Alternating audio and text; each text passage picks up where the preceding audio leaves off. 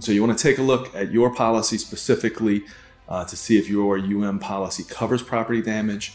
Most don't. Typically here in Louisiana, you would have to get comprehensive collision insurance to cover any property damage that was caused either by you or another party, whether they were insured or not, and use that. But there are some agencies, some insurers who do write uninsured property damage coverage.